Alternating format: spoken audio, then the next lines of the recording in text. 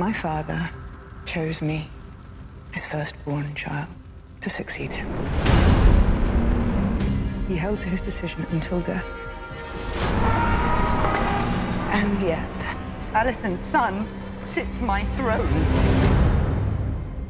I mean to fight this war and win it. The realm will soon tear itself apart if men do not remember the oath sworn to King Viserys and to his rightful heir. The High Towers are marching. You must crush this beast at its head. Our terms are very simple. Renounce the false king and bend the knee to the king, or your house burns. When the desire to kill and burn takes hold and reason is forgotten, we will not even remember what began the war in the first place.